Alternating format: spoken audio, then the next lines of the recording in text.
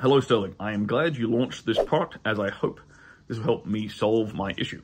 I had a question in regards of topic getting hard and stamina in bed. I did not have this issue until age of 29 and it stuck with me since. So the topic of getting hard and staying longer. I improve my wood and there are good improvements, but my stamina is ridiculous. Funny part is that before I choose to stay with my girl, I had 2 girls at the same time and did not have any issues with these topics, and there was a lot of sex happening. About the issue, if my girl gives me head, I can last long, but as soon as we get into full sex mode, I'm done in about 1 to 2 minutes. I don't get why, but I could imagine that part of it is my brain as it is sitting in my head over 2 to 3 years. Also, I used to recharge fast. Now it is almost impossible. Even if I do it 2 to 3 times in a day with breaks, I still finish too fast. I do sport, eat simple foods like rice, chicken, steak. I do gym and boxing. I also work a lot. Definitely don't sleep enough, but it has been that way my whole life. On average, I sleep about 6 hours. Testosterone levels are also good. I'm checking them 1 to 2 times a year. I have regular check on my king snake and he's healthy. My heart is in great condition as I tested out in August.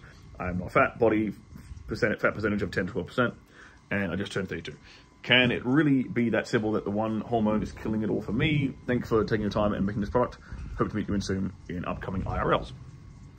So, here's the interesting thing about your question, right? You say here, I did not have this issue until age 29.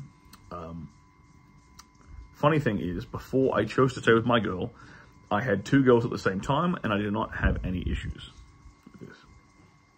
And there was a lot of sex happening. So that tells me it's like a anchoring. If you're familiar with what anchoring is, it's a concept in hypnosis where we anchor, like tie together certain feelings and emotions and physical responses to things. So it sounds to me like you have anchored premature ejaculation to this particular woman. So we have to break that anchor. There's certain things you need to look out for, like what is triggering that anchor. What are the feelings? This is going to take a lot of introspective work for you, because to me this is very clearly a mental thing. It's not a physical thing. If what you're telling me is true and you never had this problem before,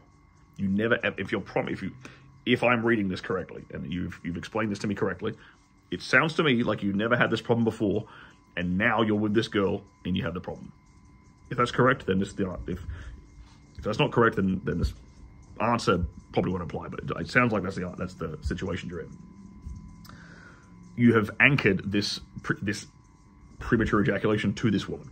Now, premature ejaculation is often caused by anxiety, probably because you expect yourself to come early and you're worried about coming early, so you come early.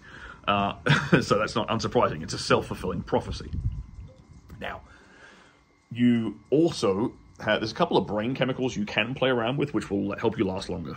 Primarily GABA, and so lo and behold, we've actually just formulated a new supplement specifically for premature ejaculation because so many guys are having problems with it. But GABA is kind of like a relaxing neurotransmitter that helps you calm down and last longer. So things that you can. This would be worth you just buying a couple of these things and trying it out to see if this fixes the problem. Because if it does, that's easy. Then it's no problem. Super fix. Taurine can help, is a building block of GABA. Try a bit of taurine. Try l-theanine. It's also a building block of GABA. Try vitamin B12 methylcobalamin, not cyanocobalamin, methylcobalamin. That is also a relaxing. It helps treat anxiety. It's a relaxing neurotransmitter. Magnesium glycinate. Magnesium helps reduce your adrenaline levels. And glycine, which is the part bound to the magnesium glycinate. The glycine is another relaxing, calming neurotransmitter that's similar to GABA. So these things are all really good for reducing or increasing your GABA and reducing things like cortisol and adrenaline, and reducing glutamate, which you can get in lots of. If you consume lots of foods with MSG in them, but it doesn't. You sound European by your name and the way you're typing. So I'm suspecting European. So you probably don't have much MSG in your diet. But if you did, then I'd say cut out as much salty MSG-laden foods as you possibly could as well. You might find that this adjustment, this little biochemical adjustment, could fix your performance anxiety issue entirely. However, I still suspect it is a mental anchor.